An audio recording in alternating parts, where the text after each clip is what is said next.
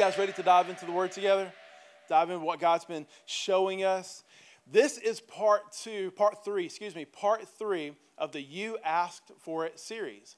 So week 1, we started out with, you had the question, how do I deal with stress? How do I deal with stress? And we talked about letting God lead our life and that we take everything to Him. And well, week 2, last week, we talked about spiritual warfare and how we battle and putting on the armor of God. And well, really, I'm telling you, my week has been so incredibly different since waking up every single day and putting the armor of God on. You can go back online and watch that message if you desire. And I'm telling you, multiple conversations I've had this week have been about that very thing and helping show people the spiritual battle that they were in. And well, a matter of fact, this morning when I got up at 5:30, as I was praying through the armor of God, a friend of mine had asked me, hey, can you text that prayer and lay it out for me? I greatly appreciate it. And so at 5:30 this morning, as I'm praying it, I'm typing it out and I sent it to him. So his phone kind of dinged really early because he's an hour behind us. So that would have been about 4:45 his time. So I feel bad for him. But so I put it together and sent it. If you're interested in having that to be able to pray over your life and putting on the armor of God every day, just let me know. I'll be more than happy to put that in your hands and have that prayer available for you because I want to come alongside you guys and being able to live this life that God has called us. So that was the second question you guys had. And these were questions that you posed back at Easter. So how do I deal with stress? How do I do that? What is spiritual warfare? So we talked about spiritual warfare. The third most asked question that you guys posed at Easter was, how do I share my faith? How do I share my faith? And I love the fact that you were asking this question. And I just want you to know that. Like, this is a great and amazing question that you have, because the truth is, there is a calling for every single one of us. Every single one of us to be able to share. As Jesus followers, if you're in this room and you have accepted Jesus Christ as your Lord and Savior, and you are asking me that question, hey, Brandon, how do I share my faith? That means that there's a drawing inside of you, a desire inside of you. And it's very clear in Scripture that Jesus directed. Well, truthfully, He actually commanded us all as His followers, not just those in full-time ministry, all right? All of us to share our faith. Are you guys familiar with the comedian, and I know Christian comedians don't like to be called Christian comedians. They like to be called comedians, but this guy's name's John Crist. Anybody know who John Crist is? Okay, so he's a comedian. Christian, okay, so he's a great guy. It's amazing to watch, but he's got this new little skit out, and he's talking about how to know and what to pray over when it comes to food, like when you're supposed to pray. Like, are you supposed to pray over appetizers, or you have to wait till you get to the main course? It's hysterical. Like, it's so funny to go and watch.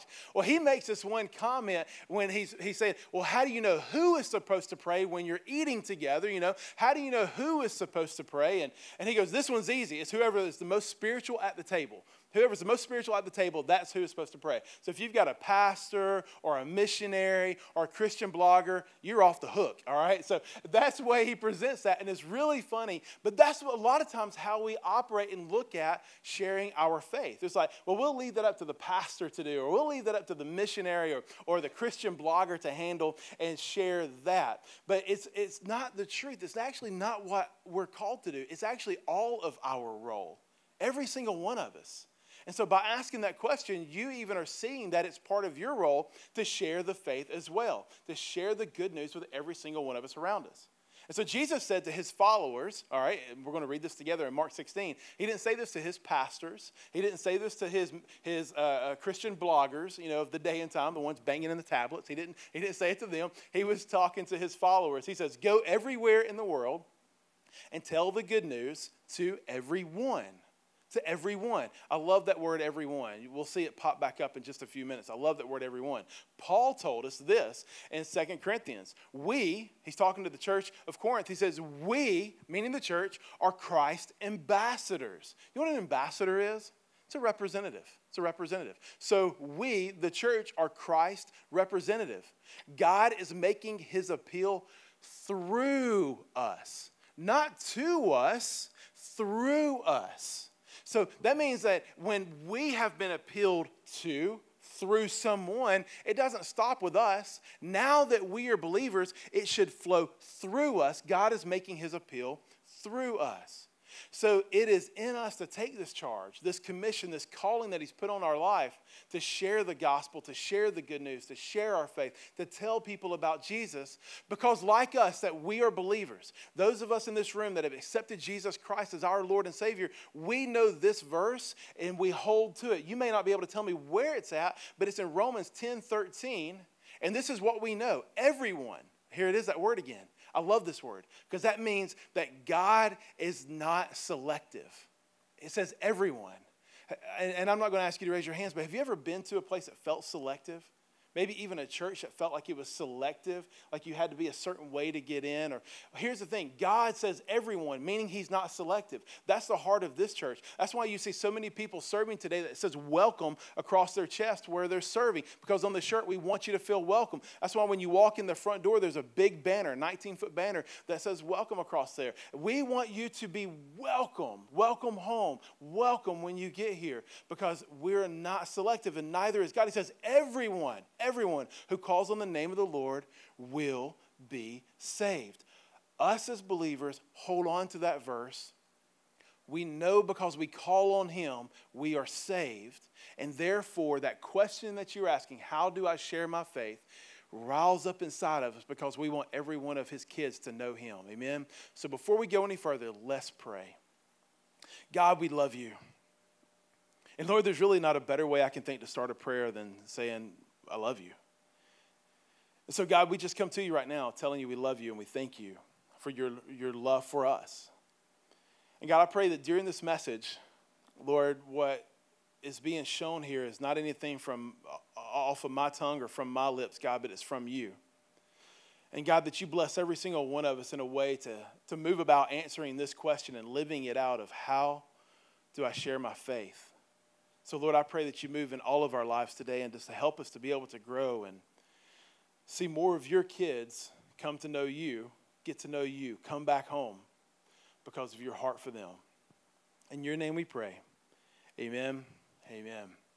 So here's the thing. Once we find Jesus and God does a work inside of us, our mission on earth changes. Once we find Jesus and God starts doing a work inside of us, our mission on earth changes. And it's not just a written mission, so it's not one that, okay, well, now I follow the word. It's right there. No, it's one that is actually instilled in our spirit, like a calling on our life. Just like with Daniel. Okay, so Daniel in the Old Testament, if you don't know a lot about Daniel, definitely go read on him. Amazing, amazing man of God who loved him dearly and loved God dearly. And here's the thing. He lived in a culture. He lived in an amazing city. It really was an amazing place. Now, it was an anything goes kind of city, but it's where everything was cutting edge. And here's Daniel. He's got a little influence in his life. And, well, all of a sudden it's moved to a place where people are asking him not to acknowledge God, not to talk about God. But he stayed true to his calling, the calling that was placed on him because of his relationship with God. He stayed true to it. And that's why I write this down. Our purpose is a lot like Daniel's. Our purpose as Christians in our generation, what we've been blessed to be a part of, is to influence it. Influence it for Christ. That is our purpose, is to influence our generation for Christ. If you believe in Jesus Christ, that is what you have been called to do. So do you know what it means to influence? I want to talk about that word. That's a pretty powerful word, and I hope I can give you some great insight on it. Influence, by definition, means this: the capacity to have an effect on the character, development, or behavior of someone else. So the character, the development, or the behavior of someone else. So let's talk about and break that down for a second.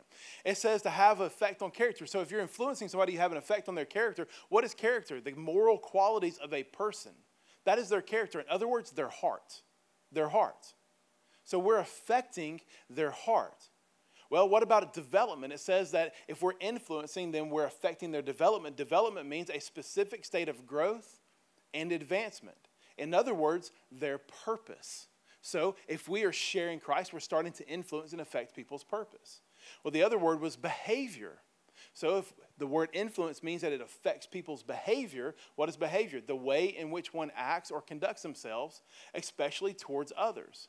So we actually are affecting their actions. And this is what Jesus has done in our life. And what he calls us to do in others is that he changes our heart so we influence people so he can change their heart. He uncovers our purpose so we influence people so he can help uncover the purpose that they're supposed to live out. And then we help influence people so that way he can shape their actions. Same thing he does for us. He has changed our hearts. He has uncovered our purpose, and he is shaping our actions on a daily basis. Because of the influence of Christ has had on us, we desire for others to be influenced by him as well. It's just a desire that he has placed inside of us because of the fact we see his influence on our life. So it just drums up inside of us that we want to do the same thing. So if we're asking how to share our faith, that means that we have a desire to do so, right? Can we agree? Like if you're going, how do I share my faith? If you ask how you do something on anything, that is a quick example, real quick of a notice that is you have a desire to do it. You have a desire to do that thing. So we have this desire to want to share. We want to do it. But that word how also means there's a level of uncertainty that we need cleared up. So how also speaks to desire, but it also speaks to uncertainty. Like, can you show me? Can you tell me? That's my goal today through the word, is to be able to do that very thing. So what keeps us, though, if we're wondering how can we need to be able to address what's keeping us from it. What's keeping us from being able to speak or talk or show or live out this life or share our faith? We want to get the good news out. We want to get the gospel out, but something is there. So there's really only one reason. There's only one reason we don't. And so write this down. We do not share our faith because of fear. Fear. Fear is what stops us. It's fear that cripples us. That's what fear does, is it cripples us. And it keeps us from sharing our faith. So why? It's fear. Let's talk about some fears that we may have. How about fear of lack of knowledge, right? Like fear of lack of knowledge. Like, have you ever found yourself like, well, I don't know that I can talk to that person about my faith because, what if they have a question I can't answer? I think I know that verse, but for all I know, it actually could be 3 verses put together. I just don't know. And what if they ask me where it's at? And I'm like, well, it's in the book of Limitations. All right. And so we're all confused and we just don't know, and it's lack of knowledge. Well, what if they have a point of view and I can't counter it? Okay, so maybe I got this, what if they're so smart they change my mind? I better just not say anything. So lack of knowledge seems to be a fear that we have that can keep us from sharing. What about fear of opinion? How about that one? If I start telling them about Jesus, what are they going to think of me? Are they going to think I'm crazy? And the next thing, Brandon, what are you going to do next? Go out on the corner of the street with a bullhorn and the sign saying, you're going to hell. What are they going to really think of me? Are they going to group me in with those Westboro crazies? What does this mean for me if I do this? So what do they think? I really like that person and I really like their boat. So I don't know that I want to say a word because it's fun out on the lake. So even people's opinion, we worry about people's opinion of saying something or sharing our faith or talking about God. So it restricts us. We wonder, will they reject me? Another fear that we have is uncertainty. Uncertainty. You're like, will it even work? It worked for me, but is this kind of like one of those 1990s one-hit wonders? It worked for me, but it ain't going to work on anybody else. This song is done. We kind of get caught up in this uncertainty. I just don't know if it'll work. And so that grips us. And then we move to this place where, I have this fear of pressure. And, what if I fail in this pressure? And, I just don't know that I can. And one of the gravest mistakes that we possibly could make in seeing someone's life change is thinking that it is dependent on us. See, that's what we start to realize is we go, if I don't say it right, or if I don't do it the right way, or what if I miscommunicated, or what if I do jumble those words up from the book of Limitations? I just don't know, right? So there is not a book of limitations, right? Okay, just so you know, all right? God has no limits. But we have a shirt around here that says "Changed lives, change lives." Our keyboard player, he's actually wearing it today, and you can see it. But it's one of those things that we take a look at and we're like, man, this pressure, I just don't know. What if I fail? We have to realize it's not dependent on us. We are called to share the good news, not change someone's life. We're called to share the good news, not change someone's life. So, because here's the thing, that's only what God can do.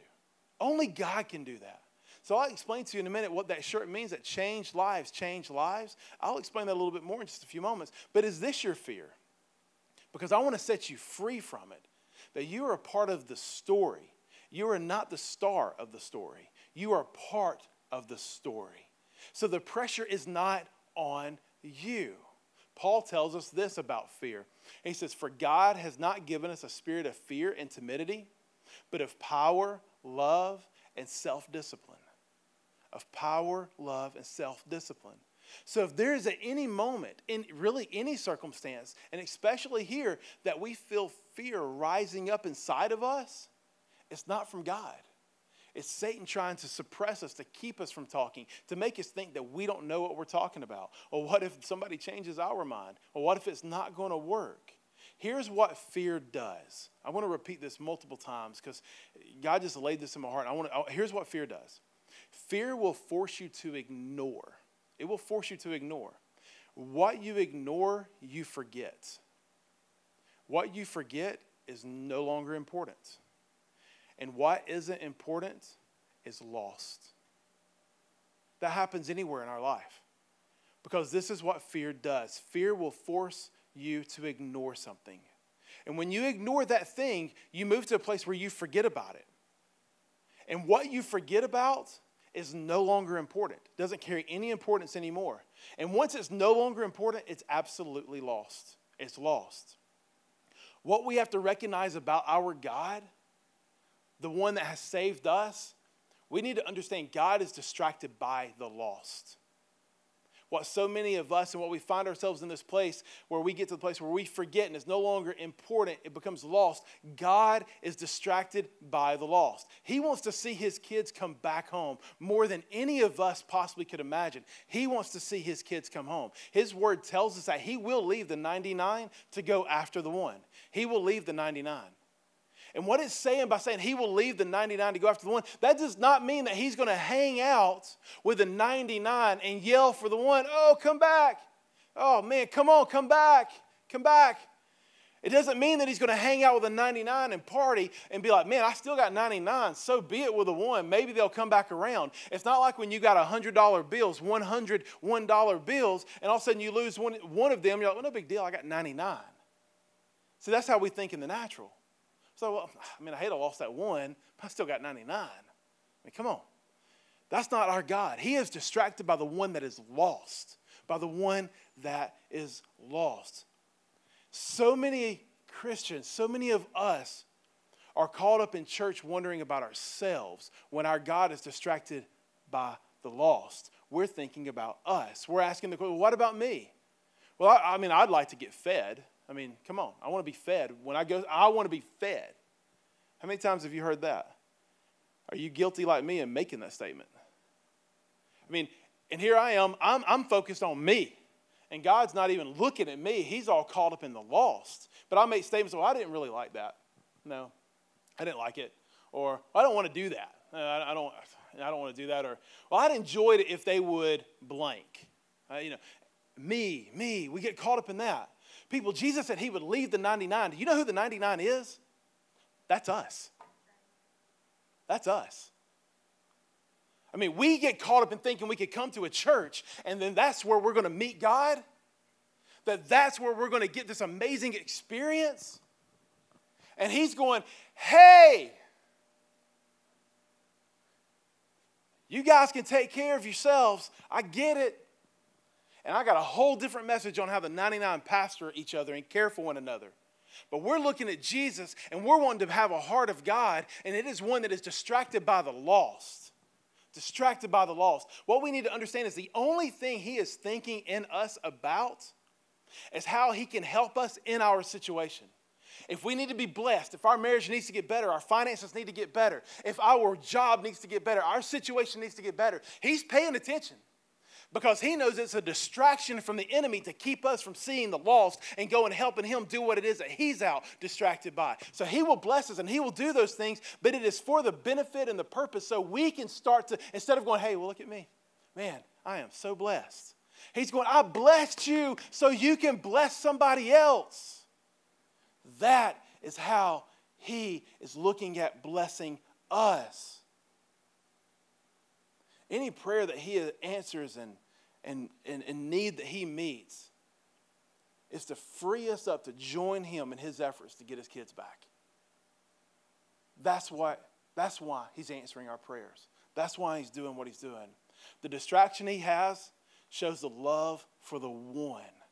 It is the same kind of urgent love and attitude that he has towards you and me that caused him to come after us when we were the one. It's the same place that he's at. Our motive for sharing our faith must always be grounded in this kind of urgent, loving attitude that our Father has. Think of it this way. It's like a parent with 3 kids. I got 3 boys. So it's like a parent with 3 kids and they lose one of them in the store, right? They lose one of them in the store and, he's like, yeah, I got 2 more. One's gone, but I still got 2. God, maybe I wasn't supposed to have that one. No, come on. No. That thought never crosses our mind. Well, I have 2 more. Never crosses our mind. If I lost Dax in a store, and he's fast, so it's probably pretty easy to do, okay? And so if I lost my youngest in a store, do you think that I am worried about what Carson and Davis want? Like if Carson's like, Dad, come on. Look, I know Dax is gone, but look, I've got this Lego set. Man, it is 7,500% off. Normally it's $1,000. You get money back when you get. You think I care? I'm going to karate chop that Lego set out of his hand. Like, are you for real? Are Davis going, Dad, look, check out these shoes, bro. It's the last pair, and I'm in line with 2 other people that want them. We got to make a decision. Do you think I care about those shoes? Or we get in church and we're like, the music's too loud. Oh, I'm going to step on some toes. Oh, it's just too cold in there for me. Oh, it's just too hot. I sweat a lot, so it's always hot in here to me. All right. But we get in that mindset. And God's going, do you not know what I'm distracted by? Are you kidding me? I got some lost kids. And all you want to know is if we can turn the music down a little bit. He's looking at our motives. He's looking at our heart, because the same thing with my boys.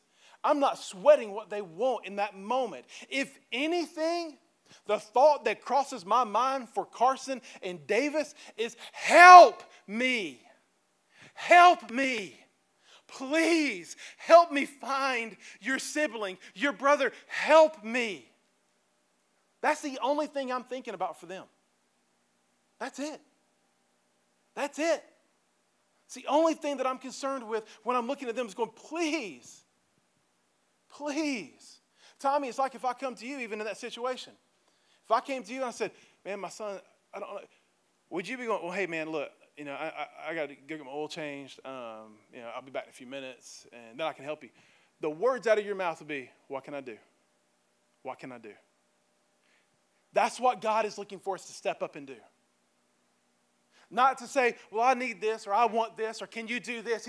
He's looking for us to come up and say, God, what can I do? I am found. Thank you, Jesus. Eternity is mine. What can I do? What can I do? And then even based on some spiritual levels of it and the relationship that you have with him, you don't even have to ask. You don't even have to ask. Because you already know, like, oh, there's lost kids. I'm going to find. You know what? I got this department. I got this area. Oh, there's lost kids in our kids area today. Oh, I'm serving there. I got that one. That one's mine. Oh, man, there's some homeless out there that doesn't know. All right, you know what? Outreach. Boom, I'm on it. That's mine. Oh, you mean there could be somebody that shows up at our church on Sunday? You know what? Parking lot. That's mine. Because I want to make sure when they pull in the parking lot, they feel welcome. I got that. I got that. I got that department. That's mine. He is looking for us to come to him and go, what can I do? What can I do? Because the only thing he's looking back at us is going, help me. Please, please find your brother. Please help me find your sister. And so often as a sibling, we think about, and even with kids, we see this, and sometimes our attitude reflects it, but we should never think, ever, well, it's not my responsibility. It's not my responsibility. I'm not the parent. I mean, come on, God. I mean, you can't keep up with your own kids? Tommy, would that be the words that came out of your mouth? If I came up to you and said, man, I can't find Dax. I don't think that's what you would go, bro, you can't keep up with your own kids? I mean, seriously? Like, that's not my problem, dude. Go find your own kid. But it's like we do that. And we may not say those words, but when we're not part of it, or we're not looking at it, or we're not distracted by it too, we have this thought that's basically the same thing. I'm not the parent. It's not my responsibility. I didn't lose them. I didn't lose them. It is yours. It's mine. It's our responsibility because we're family. We are family. You guys asked the question. I'm doing my best to answer it biblically. You want to know how do I share my faith? I want to build up in you why, and then we're going to talk about how. God wants his kids back. He created every one of us. We're all created by the hand of God, and our daddy. I don't know if you've ever referenced him that way, that term of endearment. But you get in a moment where it's just you and him, you go, Daddy, I love you. Hey, what can I do for you today? See, our daddy, our father, wants all of his kids back. And if you've accepted Jesus Christ as your Lord and Savior, praise God, you are his. And he's now saying, is there anything I need to get out of your way I can help you with to go and get more kids? Because he does not have the desire, it tells us in his word, to see anyone perish. So how do we share our faith? To see this happen, how do we do it? You can see the why, you can see the buildup of it and what it looks like in our relationship with God. But Brandon, how do we still do it? I want to do my best to answer that question. So to share your faith, you just have to be real in Christ. You've got to be real in Christ. This isn't on your screen yet, but I want to speak about what it looks like to be real in Christ. Here's the thing. I know it's not easy to share. I get it. And that sometimes you don't know what to say. And the thing is, it's okay. It's perfectly fine because it's really not as hard as you think or what we may have been believed to make us think. So how do I share my faith? Sharing your faith starts with this. Live it out daily. Live it out daily. It really isn't something that has to be said because others will see it in our life. They'll see it in our life. So it's like, all right, well, if you're helping me see how, that's a question that beckons evaluation. Like I got to evaluate myself now. Is my life one that is a representation of Christ? If he is my Lord and Savior, is it the way that I live, the way that I do things, the way that I communicate, the way that I talk, the way that I carry myself, is it one that would be a representation of Jesus Christ? That people would look at my life and say, hey, I want to know more about that. I want to understand more about how do you have so much joy in so many times of trial? How's joy in your life so much? That they start to ask, because here's the thing, people will see it in our life, they will realize who we really are, and all of a sudden, as we believe it and we're bought into it, they will see it. So how are you talking? How are you communicating? How are you living? It has nothing to do with your salvation. It has to do with the fact of other people being able to see our Father. How we live our life does matter. It matters. Many times the truth is the door opens up for the other person, not because we said something, but because of how they saw we lived or how we handled a situation or how we communicated in a conversation. That's what usually opens up the door. We just need to be us living for Christ. In the 9 o'clock service, there was a lady in here and she told me a story this week when I was sharing a little bit with her, and she was telling me about a friend of hers. And this friend of hers does not have a relationship with God. And she's good with saying, hey, will you pray for me? But she actually spent a week with her, and she was with her in her home. And as she was with her in her home, she was just being herself. So she would get up in the morning, she'd get her devotional, and she would read it. She would read her devotional. And then from there, the friend would say, hey, what are you reading? She goes, oh, this is my morning devotional. And she would leave it there. She'd go, well, what's it say? I can read it to you if you'd like. Yeah, read it to me. So she would read it to her. And then on the very last day, this person told me, she said she was busy, got carried away, and she actually did not do her devotional that morning. And she went downstairs to finish up work because she was flying out. And she said the lady sat down across the table from her, and they were already diving into work together. And she sat down across the table from her, and she goes, hey, you're not going to read today? She goes, you know what? Thank you, because I had actually forgotten. She didn't go, oh, you want me to? None of that. She goes, you know what? Thank you. Yeah, I need that too. I'm going to take a minute and do that. And she says, well, you read it to me. Doors open up because of how we live our life. How people see us live our life. I can't tell you the amount of times that I've prayed over a meal and people walked up and said, thank you for praying. Now, I know they're probably believers as well, but if I've got believers seeing me do it, I got people that are not believers also seeing it as well and going, okay. It opens up doors for the conversation to begin. And students, I need to talk to you for a second. If you're a student in this room, there's a whole lot coming at you to try and get you to live a life that is not representing Christ. It's going to be hard. It is. It really is. Because you got a lot of people that tell you that that's not fun and that's not the way to live. But I want you to know this. Your identity is in Christ. It is not in what people have to say. Your approval is in Christ. It is not what people have to say. So as you have accepted Jesus Christ as your Lord and Savior, and you feel that draw because it's already put in you, don't be afraid to live it out and live as an example for the Lord, because people around you will take notice, and God will protect you, students. He will take care of you. You just need to be you living for Christ. Be you. Do you, boo. All right? So be you living for Christ. Jesus tells us this in Matthew 5:14. You are the light of the world. You are the light of the world. Like a city on a hilltop that cannot be hidden. No one lights a lamp and then puts it under a basket. I mean, that's just silly.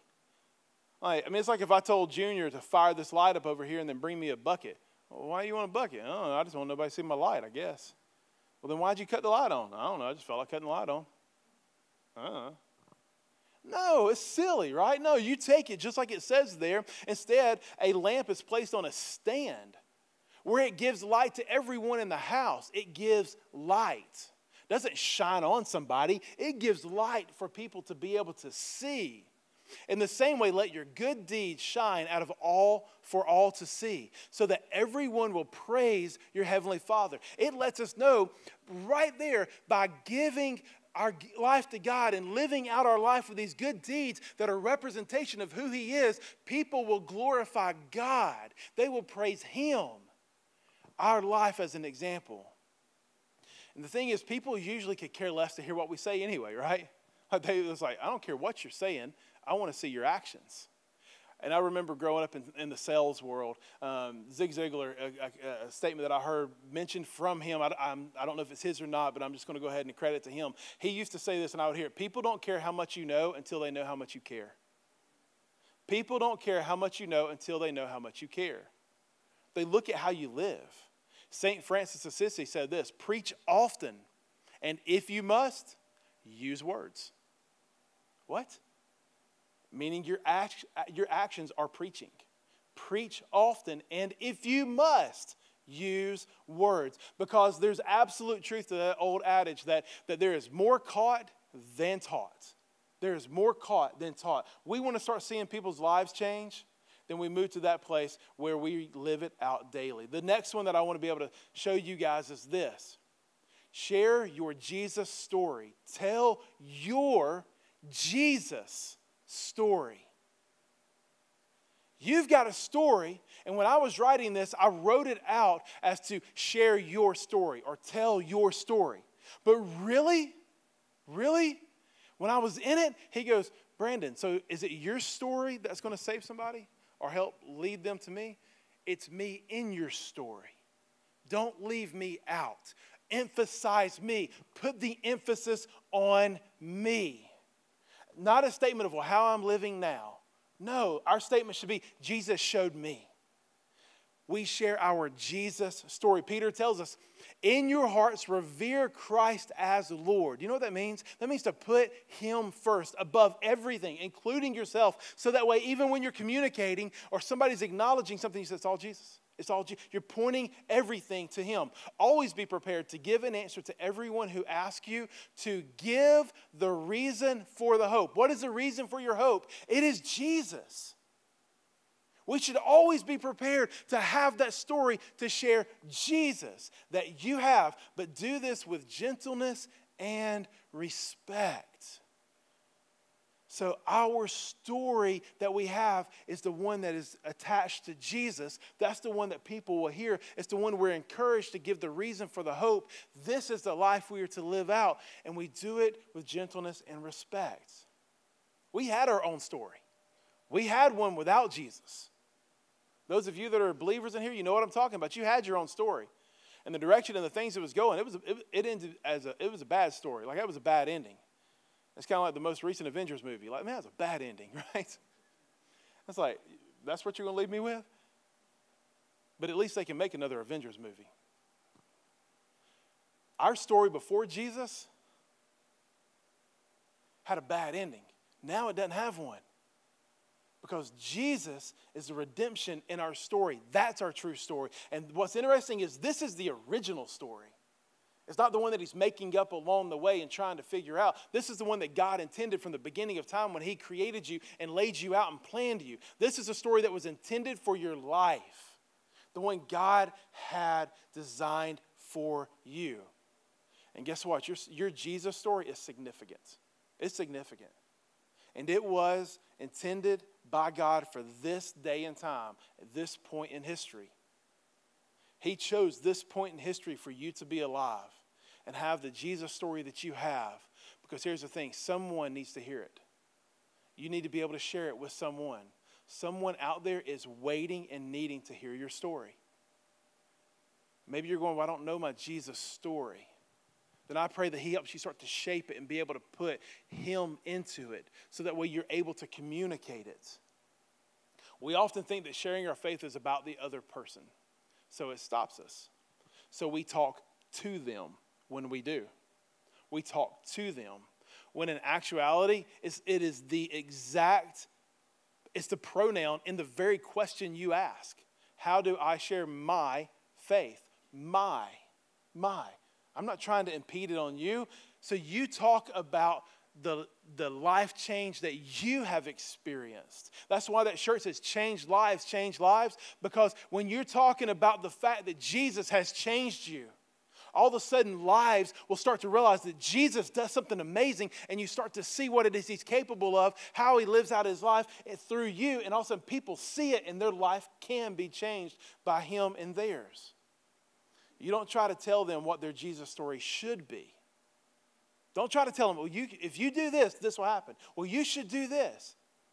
We share our story, and we let God reveal their story in them to them. It's not our place to tell somebody else their story. We tell our Jesus story. So we live it out daily. We tell our Jesus story, and the third and final thing is let God lead you. Let God lead you. Don't let you lead you.